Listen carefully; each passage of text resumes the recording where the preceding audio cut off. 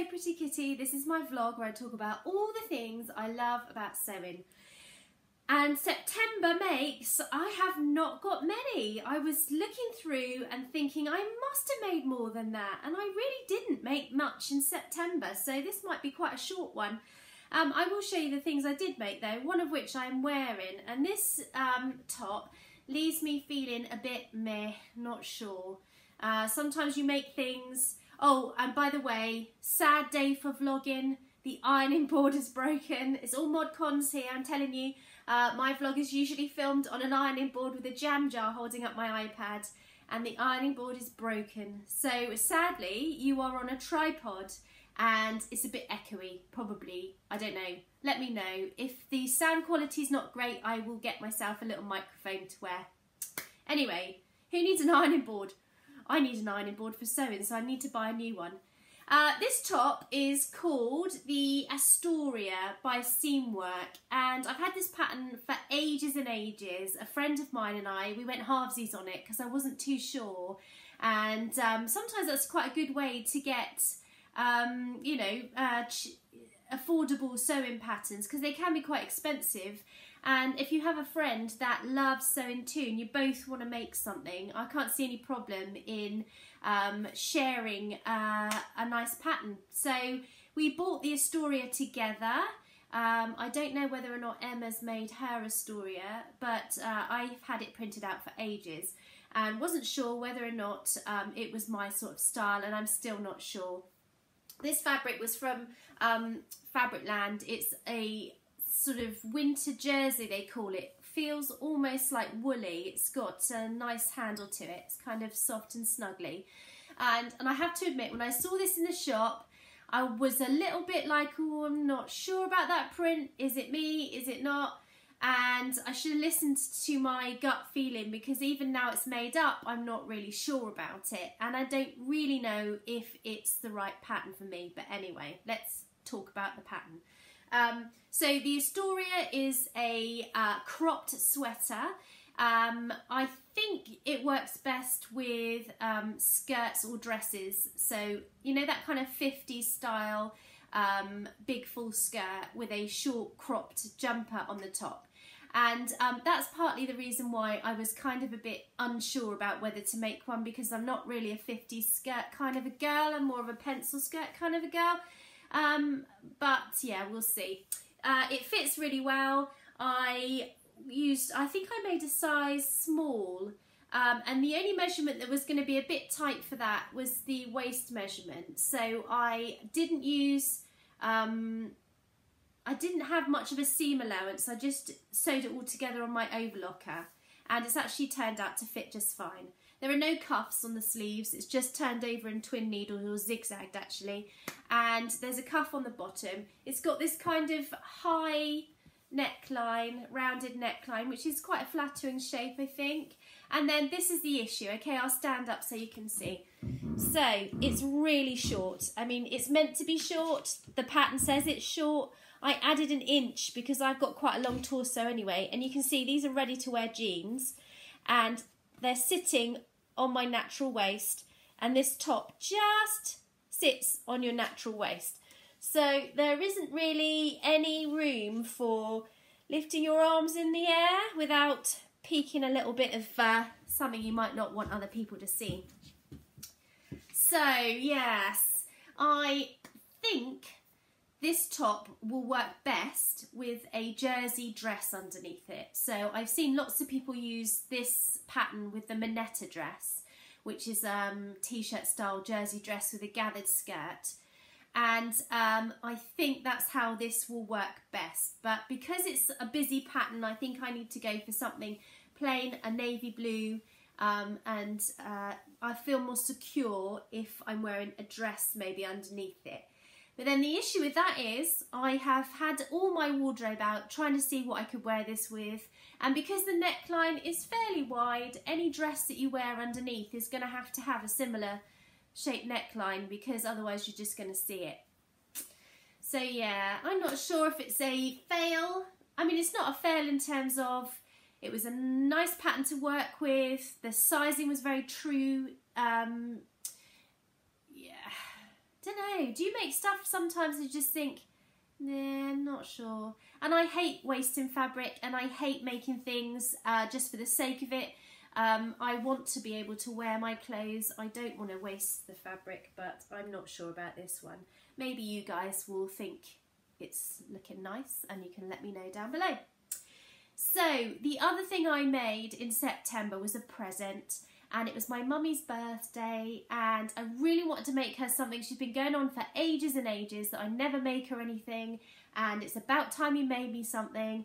And I'm quite selfish sewist. I quite like to make myself stuff. People ask me all the time, will you make one of these for me? I'll pay you to make something for you.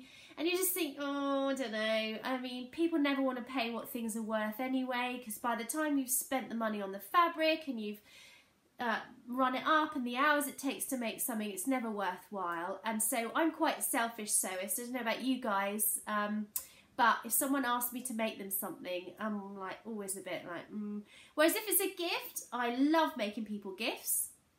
So I wanted to make my mum something that she could wear, something that doesn't involve any fitting, because it's hard to make stuff, clothes for other people. You just can't. I mean, she's got quite a full bust, so I'd be looking at a full bust adjustment, and then you have to sort of spoil the surprise because you need to make a toile, and she'd have known about it, and it just seemed like a daft idea. So I went for something very simple, and it's the Skye Wrap. And the Skye Wrap is by Cool Crafting, and I've seen this wrap everywhere. So if you go to any of the knitting and stitching shows, or Festival of Quilts, I think they sometimes go to, they're often got a stand, and I think Luna Lapin, I think there is a connection between Cool Crafting and Luna Lapin, because they always have Luna Lapins on their stall as well. So this Skye Wrap I've seen year after year. I thought to myself, gosh, that's really simple. It looks like it'd be a really nice make, but yeah, never really sort of bought the pattern and got down to it. So for my mum, I chose some beautiful fabric from Franklin's, which is a local fabric store, and it's a navy blue coating. So I don't know if you can see very well there. I am going to put this on Agatha in a bit and show you properly, but I would just wanted to show you close up these gorgeous buttons. They're like a turquoise blue, and they are iridescent.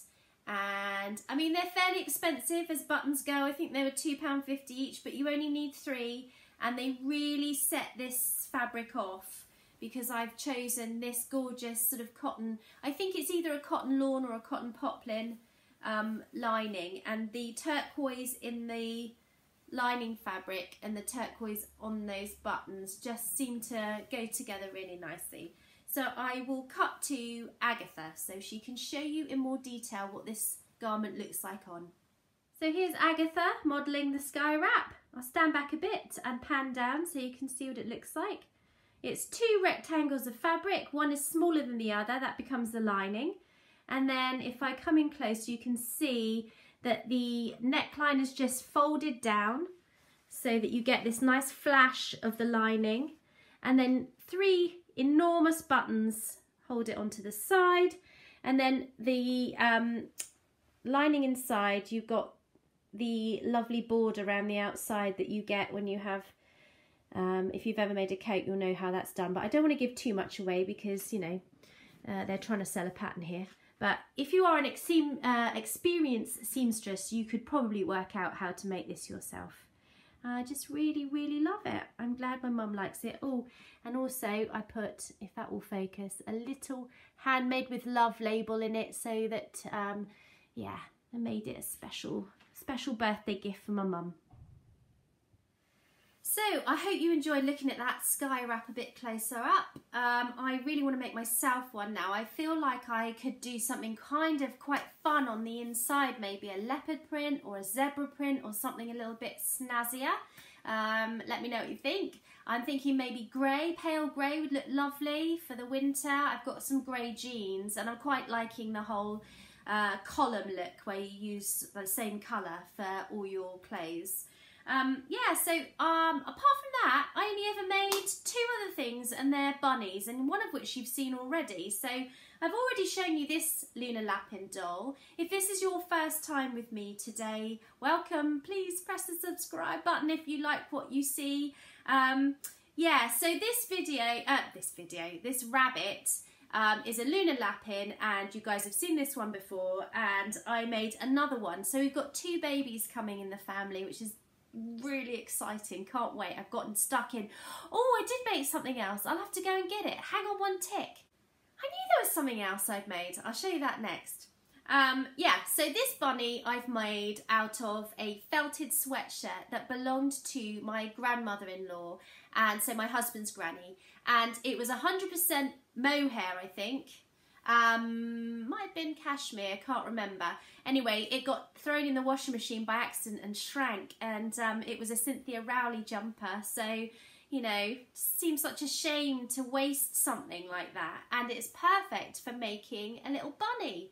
So this bunny, my second lunar Lapin, has vintage Liberty fabric on the feet and in the ears, and you probably will have recognised this fabric because I've made pattern weights out of this fabric. It was a skirt that belonged to my other grandmother-in-law, and so it's really nice that I've reused a couple of really gorgeous fabrics to make this bunny.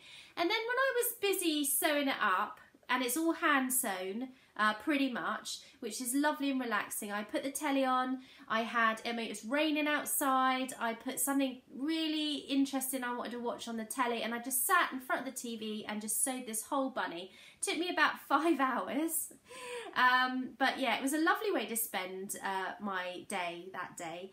And I wanted to make it really, really special, so I've used my granny's vintage buttons. So I've shown you these as well in a previous vlog, the one with the shark shirt, so I'll pop a card in above if you want to go and watch that one. These vintage buttons my Nan had in her button box, and sadly she's not with us anymore, and I had 2 left, and I had no idea what to do with these 2. I used the other 3, I think there were 3, on the shirt for my son, and I just thought, I'll put them on the bunny. So yeah, they've got movable arms. The only thing I'm going to change with this bunny is I think the colour of the eyes, because they're a bit dark and they sort of get lost in this fabric. So I am going to try and find in my button box a couple more small buttons, a paler grey. But yeah, little pom-pom tail. So that's the second one. And I'm done with the Lunas for a bit. So like I said, there's 2 babies coming. The next baby make that I have made is the Dandelion Dungarees from Sew Over It, and I used some gorgeous fabric that came from Looby Doo Fabrics, and oh look, they're so tiny. I almost want another baby, and then I came to my senses and thought, ridiculous. But you know how baby clothes just make your ovaries ache a bit, and you just think, oh, they're so sweet. So this Dandelion Dungaree pattern is a sort of basic shape with a reversible function, although you can't really reverse it because of the buttons, but it's fully lined. And I've used this mustard coloured, I think it's Pontiroma, and it's a melange Pontiroma. So if you can see up close, it's got like a grey fleck running through it, which goes really well with the grey of the polar bear fabric.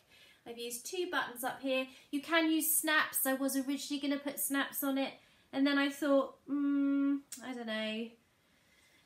When you snap a snap, you have to press quite hard, and when it's on the shoulders, I know you could put your fingers inside. I just thought maybe buttons would be better, and I have sewn them on really, really well so that they don't come off. And I don't know, I just thought the look of the buttonhole and the button was a bit nicer. Got little turn-ups at the bottom. The only thing about this pattern is it kind of looks a bit wide. I mean, I know it's meant to be sort of like baggy and relaxed, but it looks very wide and quite short. And this is the newborn size, so we shall see how it fits when the baby eventually arrives. But that's one of them. And I will have to tell the people in question not to watch these vlogs because it's got to be a surprise. I've got a second one cut out, and I showed you the fabric for that in the last video. It's kind of like a minty greeny colour fabric. And what's it got on it? It's got animals on it. Pop back and watch the previous video if you want to see that fabric. Anyway, so that's all I made in September. It feels like I didn't make very much. I made one thing for me, and then 1, 2, 3, 4 things for other people. So I guess the other people's things kept me busy. And I will be back with you soon with my autumn inspiration video. So if you like my video, please do the business. If you press the bell down there, it will tell you whenever I upload a new video, so you can catch up with what I've been up to. Thanks so much for watching, guys, and I'll see you next time. Bye!